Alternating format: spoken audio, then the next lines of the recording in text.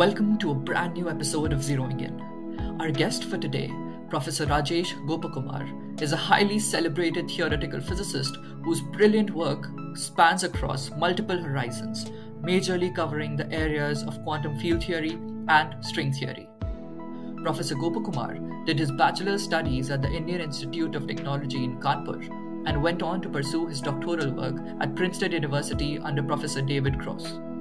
Thereafter, he pursued his postdoctoral fellowships at the University of California, Santa Barbara and Harvard University before moving to India in 2001 as an associate professor at Harish Chandra Research Institute in Allahabad, where he was working till 2015. Thereafter, he moved to the International Center for Theoretical Sciences, TIFR, at Bangalore and assumed the role of center director shortly after the joining.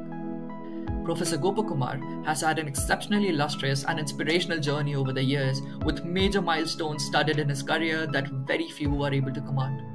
And in our conversation with him, he talked about the broad understandings of his field of research and the larger perspectives of jumping into science careers and navigating through the transitions and riveting questions along the way. Our discussion with Professor Gopakumar happened as a live session as a part of the International Science Week celebrations in collaboration with Shastra Snehi and Astro Kerala initiatives, which work on the science outreach and empowerment of society through the same. Your hosts for this discussion are Gautam Krishna, a part of Astro Kerala and Shastra Snehi himself, who is currently pursuing his research in astronomy and astrophysics from Jagiellonian University in Krakow, and I am Naman Jain from Zeroing In, the science podcast.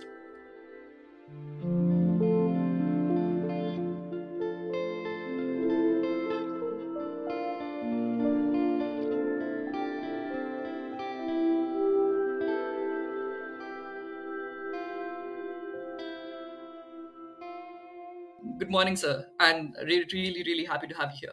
And I believe I can just start with asking you this idea that we've been discussing over a little bit. So it's a general saying, right, that if you are able to explain a concept to a 10-year-old, then you understand it clearly.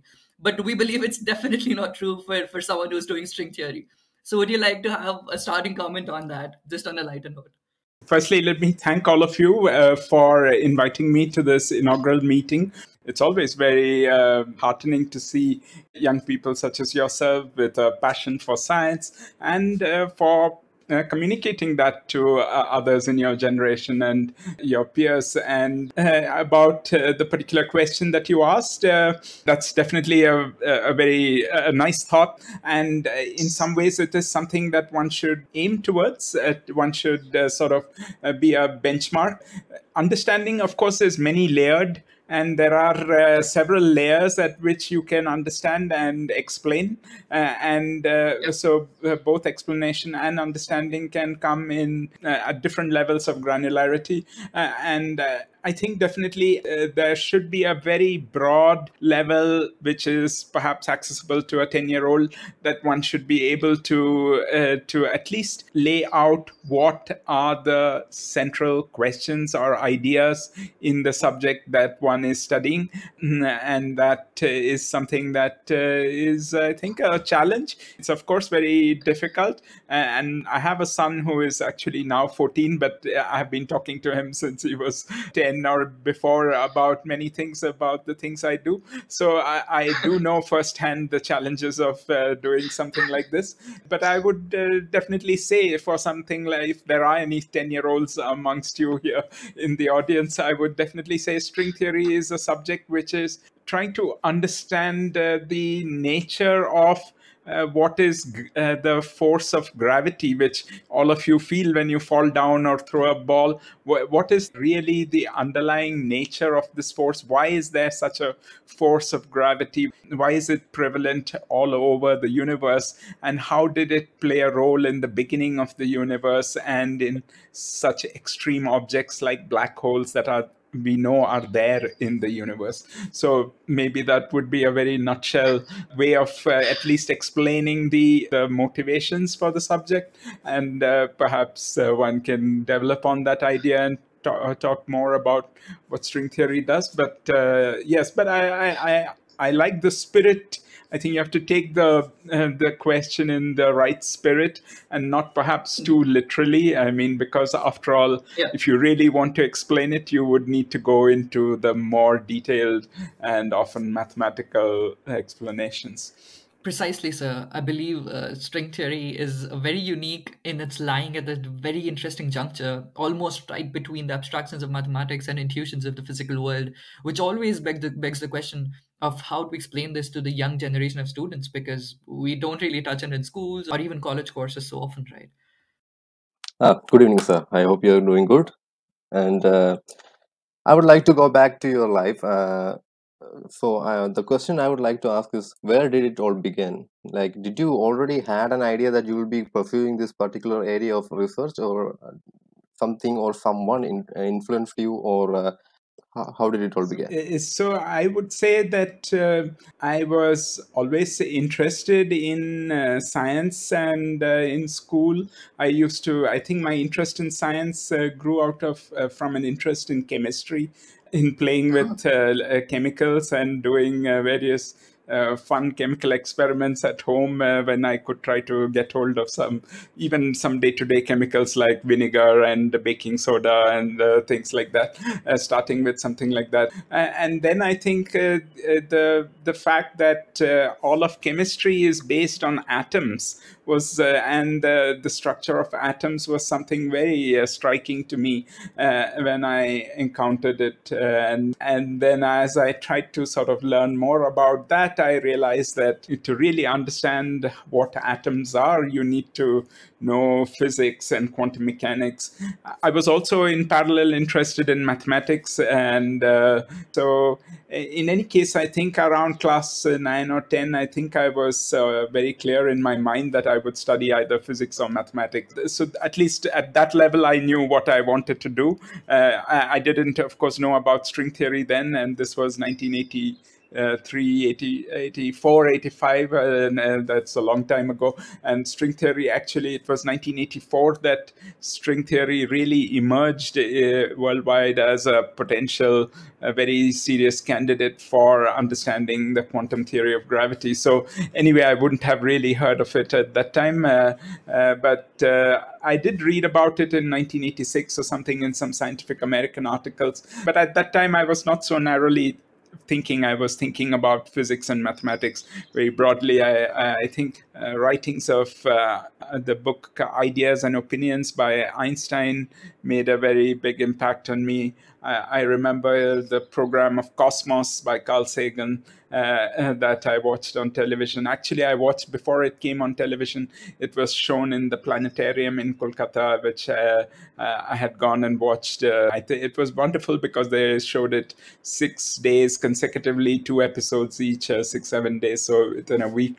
it was a very deep immersion, and it was really inspiring. Carl Sagan, I don't know how many of you have gotten to see the old version of Cosmos, but it's certainly very inspiring, and I would urge anyone to actually view that. And then I think when I was in school, I heard people like Roger Penrose actually had come to Calcutta, and in 1986, I think he had come to Calcutta, and in the planetarium again had given a talk on black holes and so on. So these were all very, I had read about Penrose and Hawking at that time, and Hawking's very remarkable results. And so these were, so I was broadly attracted to all these areas in physics and theoretical physics and mathematics. And I think in my undergraduate years that just deepened, and I still think of myself as a broad theoretical physicist, and string theory is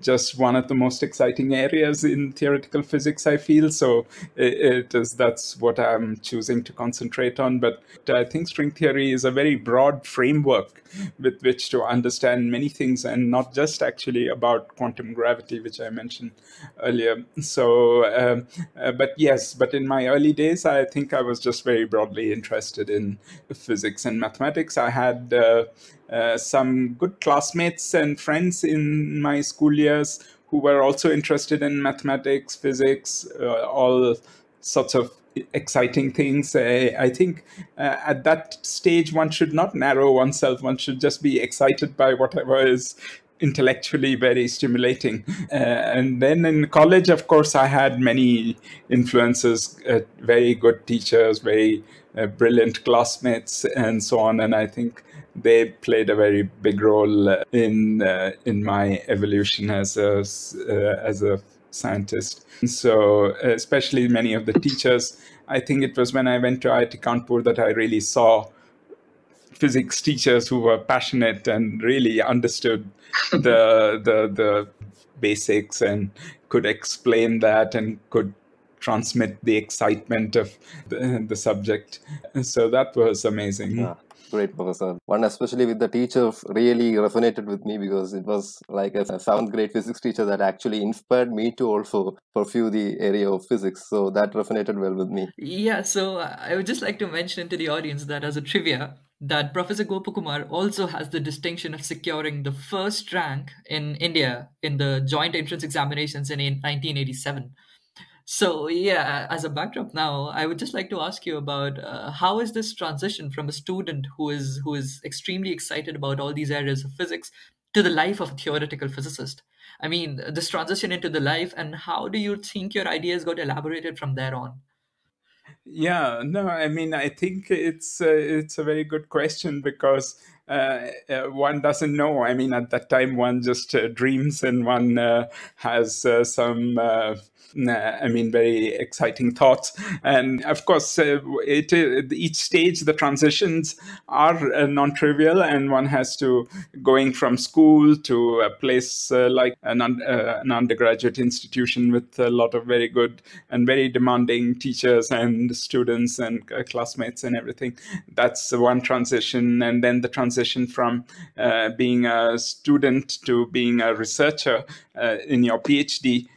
Making that transition when you are no longer doing courses and trying to just learn some things that are there in textbooks, but actually doing new things and thinking of new things.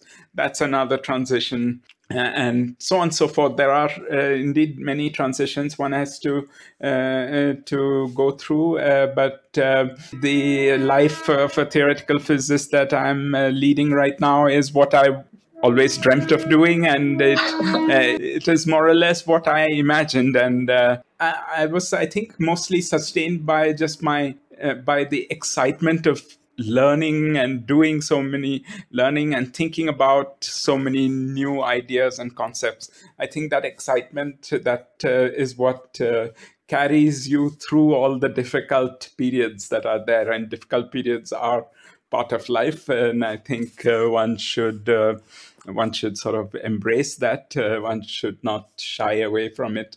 That's necessary in some ways to grow. Yeah, that will happen. But if you have a thread carrying a thread of continuity taking you so that you still are connected to that boy or that child you were in class 8 or 9, I think you will not lose your way. That's a very valuable advice, sir. So I remember, I don't remember the exact words, but I once read in a documentary about, not read, I watched a documentary in which one of the persons was saying, life is about carrying a message from the child that you were to the old person that you will be, and not to lose the message along the way. So carrying a message from your past into your future, and you have to make sure you don't lose that message. So, regarding your work of interest, that is the string theory, as a trivial question, I mean, as a basic question that I have heard from many people, is it true that there are like multiple dimensions considered in string theory? And if that's the case, then what exactly is the physical significance, if there is any physical significance for these dimensions? Could you just talk about that a little bit? So string theory is a very broad framework, like I said. So there are many, so to say, solutions of string theory, many possible avatars in that string theory can take. And each of these manifestations, the simplest set of ways in which string theory can connect with our four-dimensional world, at least as originally imagined, requires you to have a sort of four-dimensional space-time and something like 6 internal directions, which, of course, since you're not seeing them, they have to be at a very small scale.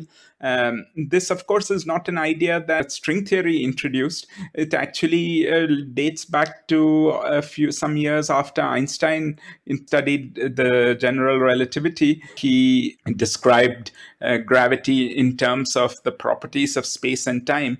And there were these physicists, Kaluza and Klein, who realized that Einstein's theory can be generalized to include electromagnetism, that is Maxwell's electromagnetism, which at that time was the only other fundamental force other than gravity that was known. This was before we knew of radioactivity and the strong interactions and so on. So electromagnetism and gravity were considered the two fundamental forces of nature. And Kaluza and Klein at least realized that there was a very relatively simple way in which you could also get electromagnetism if you added an extra dimension, which was like a circle. And the size of that circle, if it was sufficiently small, so you could still geometrize both electricity, magnetism, as well as gravity, but in terms of now a 5-dimensional space-time. And with one extra direction being like a circle, which is of a radius small enough that you do not observe it, at least in, of course, not only day-to-day life, but also in any of the current experiments. But depending on the scale of that dimension, you can probe it if you are sufficiently energetic. And the analogy that is given is perhaps something many of you may have heard of, that supposing I have like a small cylinder or a small straw, then from a distance the straw looks like a line, but if I come very close to it, then I see that there is one extra direction. But if I were normally, it depends on the size of my perception. If I were an ant, I would be able to perceive the straw because its dimensions are comparable to my dimensions. But if I were an elephant, then the straw or the tube will be essentially like a string or a thread. So it will look one-dimensional. So even though it's secretly two-dimensional, it looks one-dimensional at very long distances, or if you're viewing it from afar. So that is the philosophy of these extra dimensions. And so they actually play a role. And in string theory, in these simplest avatars that I mentioned, these extra dimensions, the novelty, they are more complicated than just being a circle. They are more complicated, higher dimensional spaces, but their properties can give rise to many of the forces. In fact, ideally, you can get all the forces of nature, including the strong and the weak interactions, through some of these geometrical constructions. So that is one way in which people were hoping to connect string theory to some of the forces that you know already in particle physics. But I should stress that in recent years, string theory, people have found many more solutions of string theory, and I think we have only scratched the surface, and there are probably many other ways in which string theory can connect to the forces of particle physics. And there is a certain constraint in string theory, which for a consistent string theory, that normally would you satisfy it by demanding that the space-time be 10-dimensional, but that's not the only way it can be satisfied. You can have some other fields turned on, and in which case the space-time may not be fully 10-dimensional. And especially now that we have realized that our space-time is not really flat on the cosmological scales.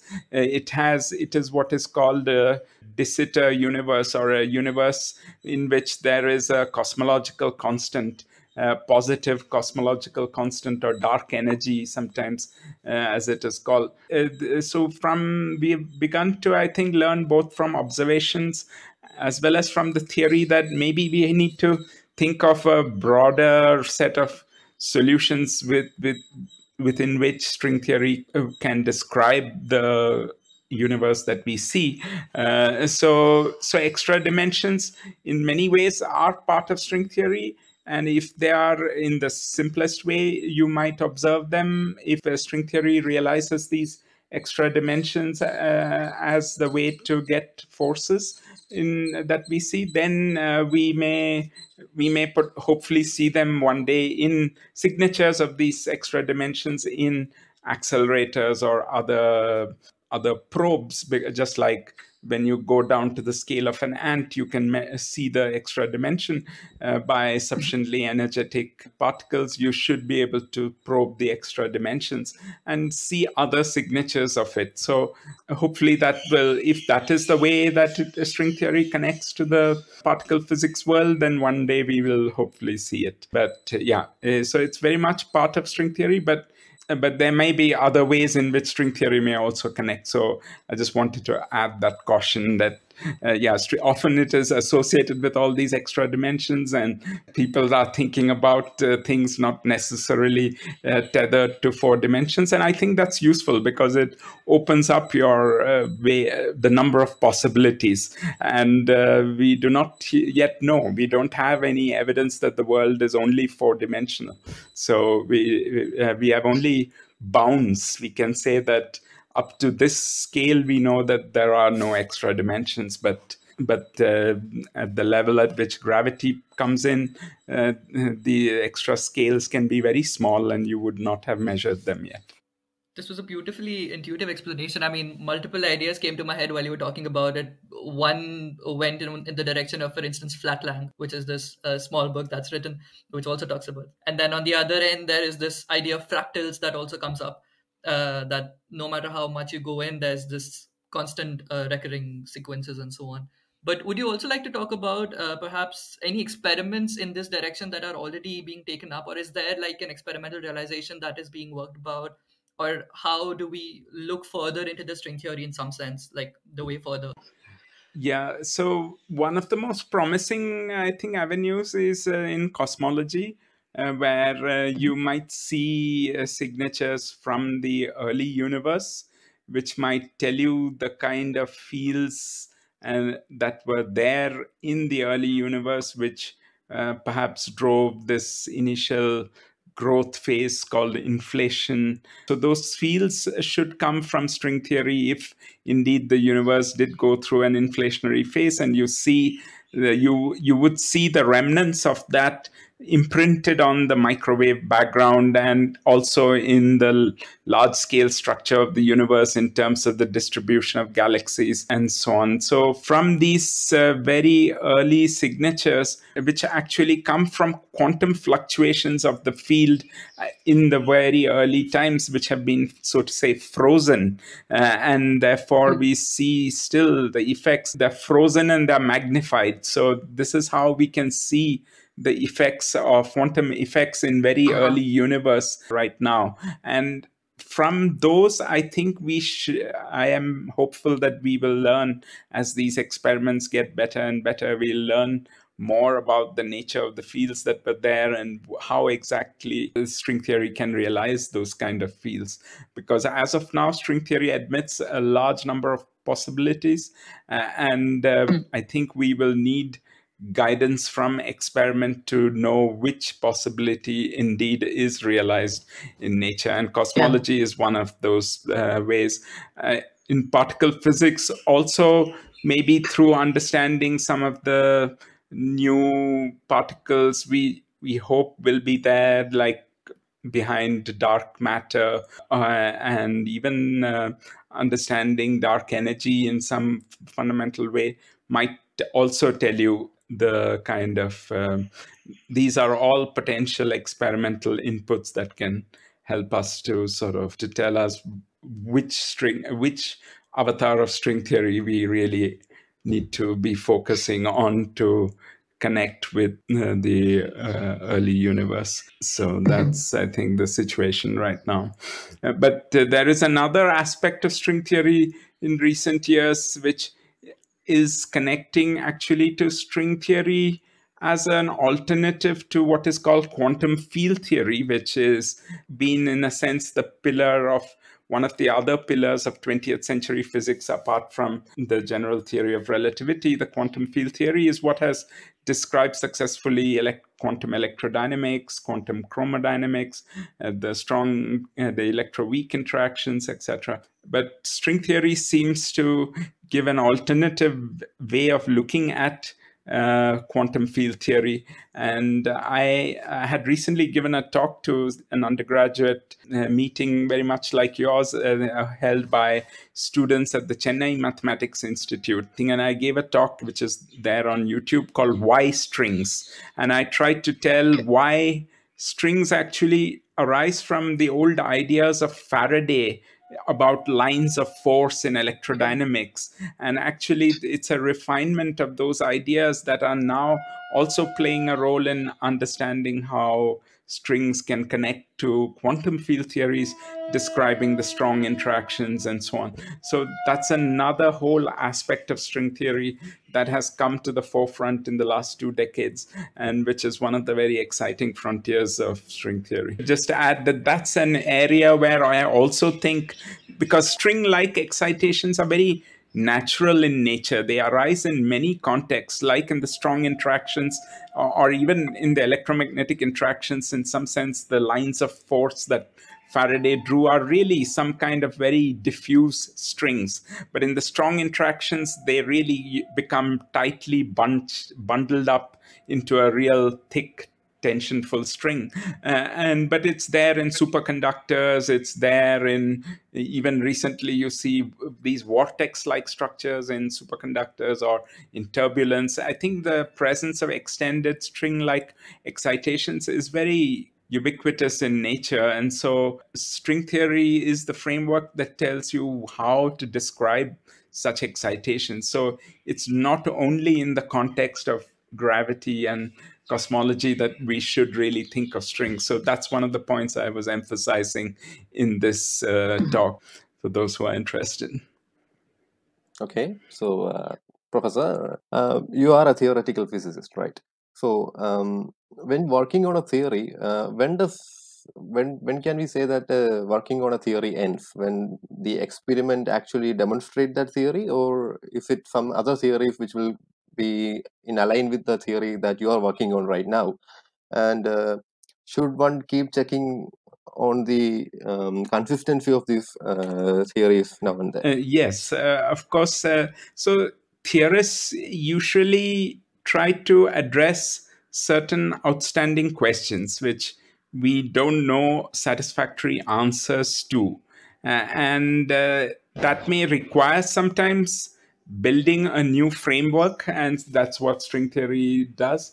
But most often, and 95% of theorists actually are not doing exactly that. They are finding new phenomena which are unexplained and trying to describe in terms of already existing theories and frameworks also. So people, for instance, who are finding very complex behaviors in some materials, or some people who are studying the properties of turbulence, which is again a very unsolved topic of physics, just turbulent flows in fluids, which arise in many places, or people who are studying things involving black holes in the astrophysical realm.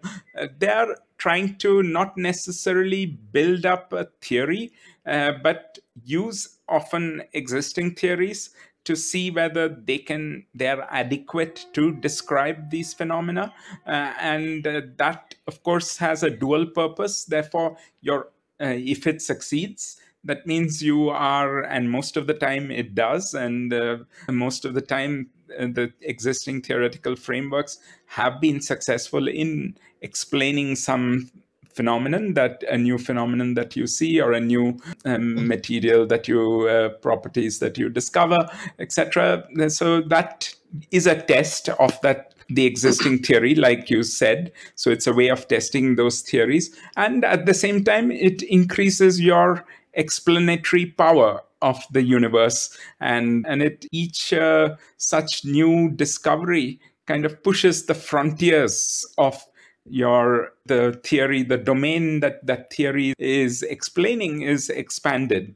So in some sense, theories are constantly being existing theories. So I would say in 20th century physics, I mean, there is the framework of quantum mechanics, or more completely quantum field theory that I mentioned, that describes many things in both at the level of particle nuclear physics, but also is a description for so-called many-body systems, like in condensed matter physics.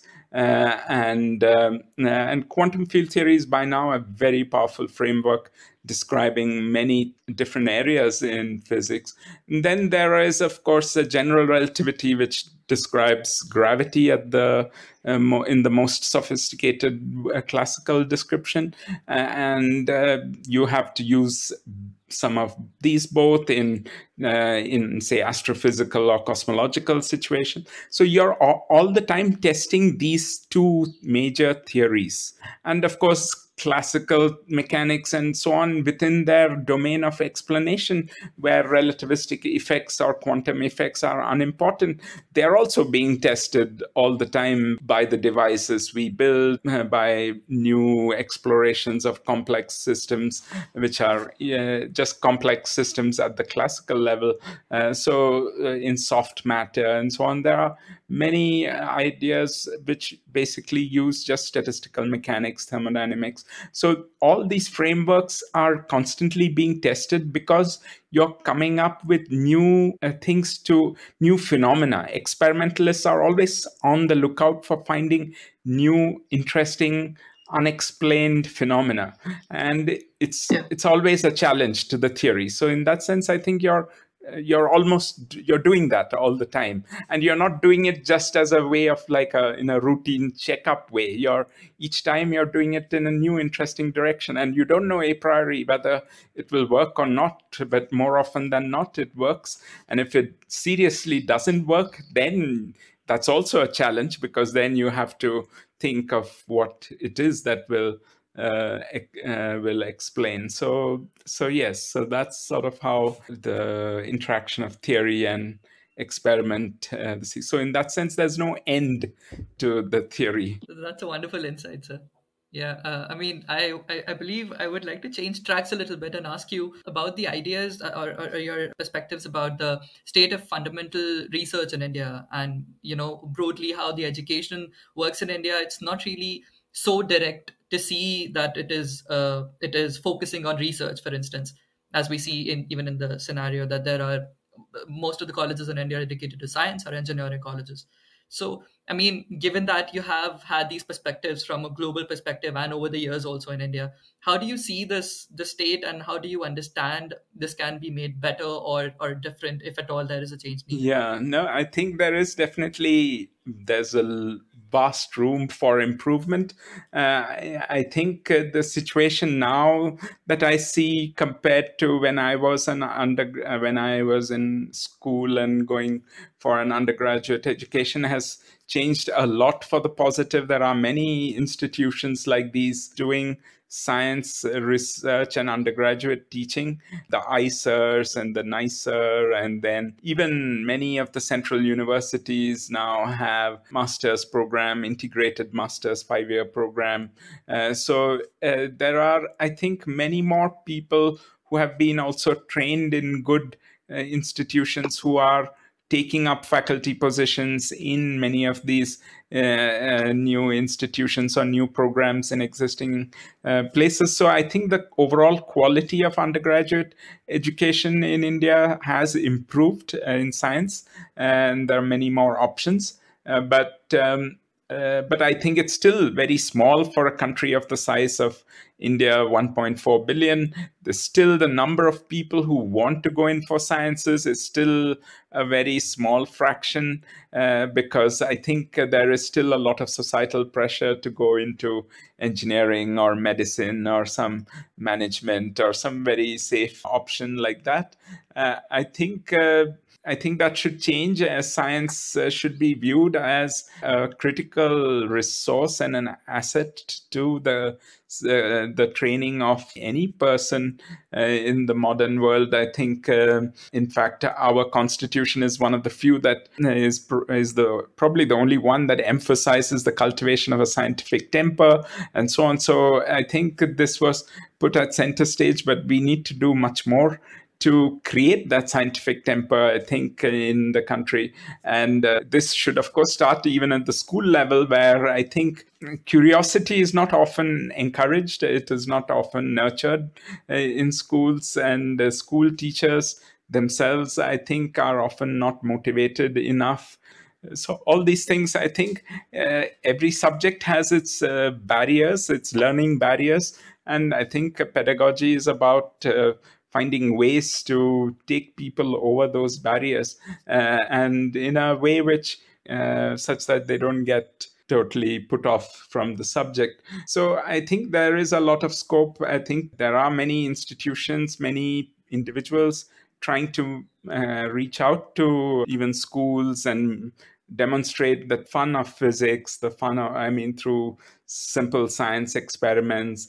I think Dr. Arvind Gupta has had this web page and a YouTube channel and so on, where he shows how with very simple materials you can really demonstrate very non-trivial physical properties, or even come up with questions which don't have very good answers just based on everyday phenomena. So I think that inquiry spirit to get children to question why things are happening around them, even simple phenomena, you can always find some very interesting things happening that you normally don't observe. But just teaching children how to observe and trying to frame questions, and having some channel by which they can ask and sort of, so to say, do research at that young level. I think you're never too young to do research. It may not be in the formalized, channelized way in which, of course, the scientific research happens, but anyone can do research in terms of just questioning things, trying to find explanations, both in mathematics, in physics. Even in mathematics, you can play around with numbers and come up with patterns, try to explain them. In physics, you can try to open a tap and see how the water flows, and do lots of things just in your house or every day. I think that somehow, I think we need to inculcate more of that at the school level. And at the undergraduate level, I see a positive thing, but I hope it'll grow. Professor, so I get asked this question a lot, and right now I'm going to shoot that same question at you. That is, how does one justify the financial investments that is being done, given into the field of theoretical or fundamental or afro, so to speak? How can we justify these financial investments that is being given to these fields, since they don't seem to be showing any direct contribution to the society that we live in? So any way to tackle these questions? It's a fair question from the point of view of especially in a country like India, where there are multiple needs and there's a lot of basic needs that our society has yet to provide for a majority of the citizens. So it's definitely a fair question, and one should answer it. I think one way to say it, and this is what science has shown throughout its history, is that it is fundamental science that has provided the breakthroughs which have transformed society. In fact, sometimes when I also get asked these questions, I mention that 50% of the GDP of the United States probably depends on quantum mechanics. That if you didn't know the laws of quantum mechanics, then you wouldn't have most of the industries, most of the things that right now generate. I mean, look at what we are talking through this laptop, the lasers, the cell phones, the screens in our digital cameras, everything. This whole technology relies on the quantum mechanical phenomena. So before 1925 or so, when the laws of quantum mechanics were unearthed, you wouldn't have been able to even imagine how to have something like this, how to realize something like this. So it might have seemed that quantum mechanics is a very abstruse thing describing just properties of atoms. So who cares? But no, it is the investment in that curiosity that has enabled you to do things, and it continues to do things. And perhaps quantum computing will be the next another new paradigm of computing. And this again requires one to understand quantum information, quantum mechanics at a very deep sense. So this is not only something of the past, it continues. And in many fields of not only science, I mean, you mentioned specifically astrophysics and theoretical physics, but just before that, just even in terms of like even biology, modern biology arose from the fact it was physicists, many physicists who, through the science of X-ray crystallography, which was used for understanding the properties of atoms, who managed to decipher the double helix structure of the DNA, and then the DNA and everything, all the genetic revolution. How did we manage to overcome many of the, I mean, the COVID vaccines that we have are products of mRNA, they're mRNA vaccines. And so without knowing these fundamental things of science, we wouldn't have had any of these advances that we take for granted, or the ordinary citizen takes for granted, and which has changed their lives, which changed people's lives. Yeah. So I think it's often shown that every investment in basic research sort of gives you 5 times that returns in terms of the knowledge that it produces and its utility, even though that may not be the reason that you are producing that. You mentioned astrophysics, so I actually gave a talk in some places about this recent thing where people were imaging these black holes at the center of this M87 galaxy and so on. So the kind of imaging techniques that were used to put together the signals from half a dozen telescopes, radio telescopes across the world, and try to sort of piece together. I mean, it's like you have just a few pixels, and from that you're trying to reconstruct faithfully an actual image. And the kind of algorithms that were developed to do that imaging, to get accurate picture, these are the sort of things that are going to have other applications. So fundamental science, and especially in things like astrophysics and so on, pushes the frontier. And when you push the frontier, you have to push many things. Technology, you have to push your understanding of things. You develop new tools which at first sight have nothing to do with even the problem that you're attacking, but which will be useful in other contexts. The World Wide Web was developed by CERN as a kind of way to manage the large data that the colliders generate, and how to share that data in a very effective way with the worldwide collaboration of physicists who look at this. So this is always going to be the case. Once you have challenging questions, you will be pushing the frontier.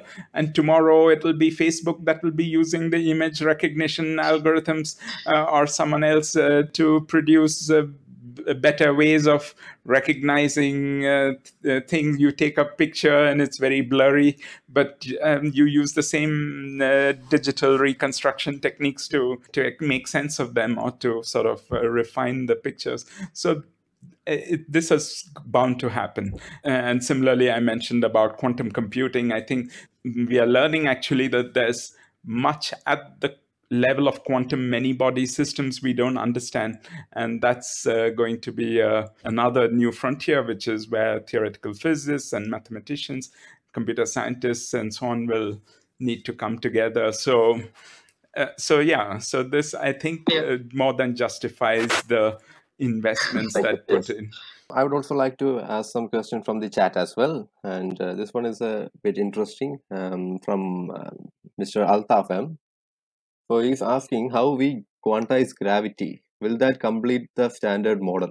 If you can, make us understand the gravitation concept in comparison with other quantization of fields or interacting particles. Yeah, this is, of course, one of the driving questions of string theory. And gravity seems to behave indeed, the standard model is all the fundamental forces except gravity, and quantizing gravity in the same framework that you've quantized the other forces, namely this framework of quantum field theory, doesn't seem to work. I mean, people have tried it for 70, 80 years, and it has just not worked. And there seems to be good reasons to understand why it shouldn't work. Gravity is tied up with the geometry of space and time, and usually when you to how to quantize space and time is a very it's a much more, I think, conceptually challenging task.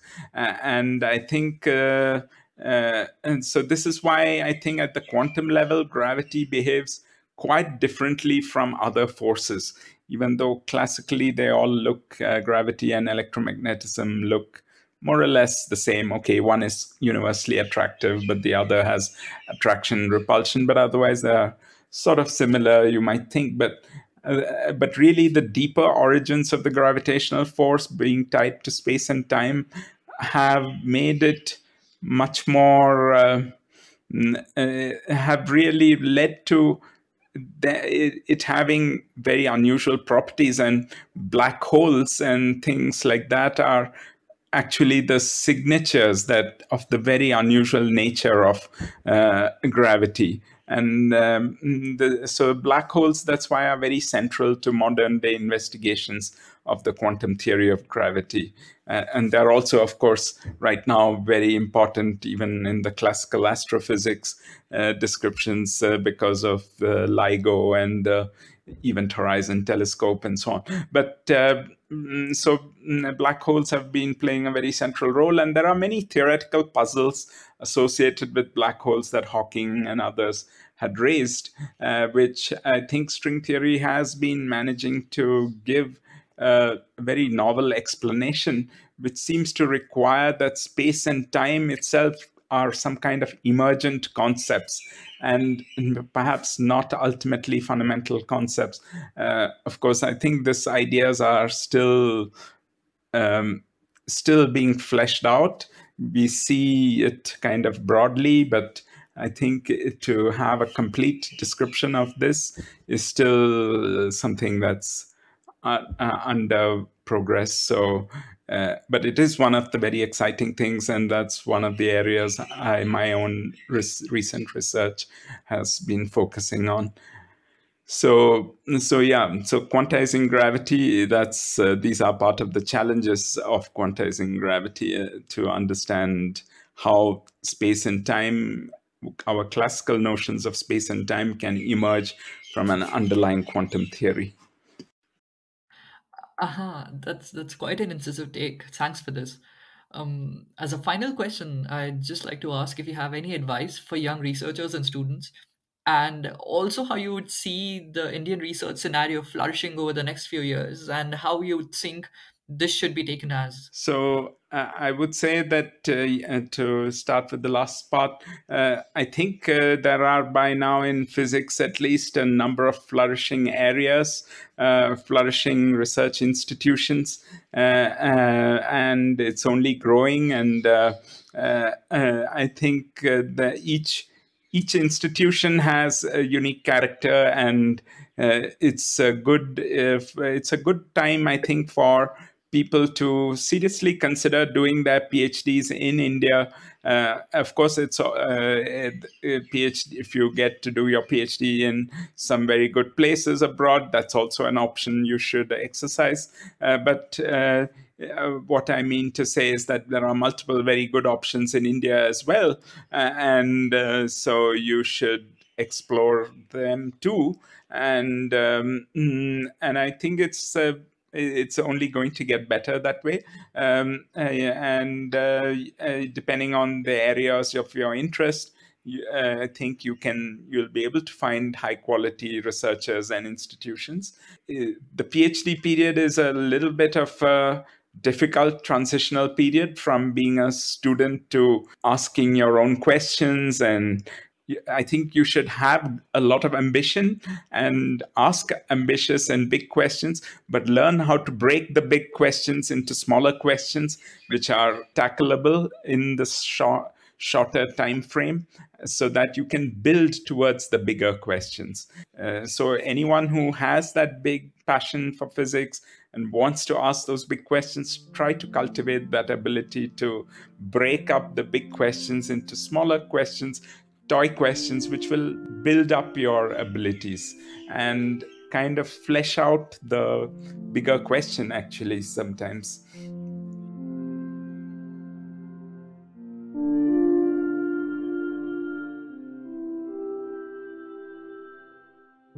This was Zeroing In with Professor Rajesh Gopakumar, in which we explored some of the most winding trails of the frontier research that is happening in the fascinating regimes of theoretical physics and beyond.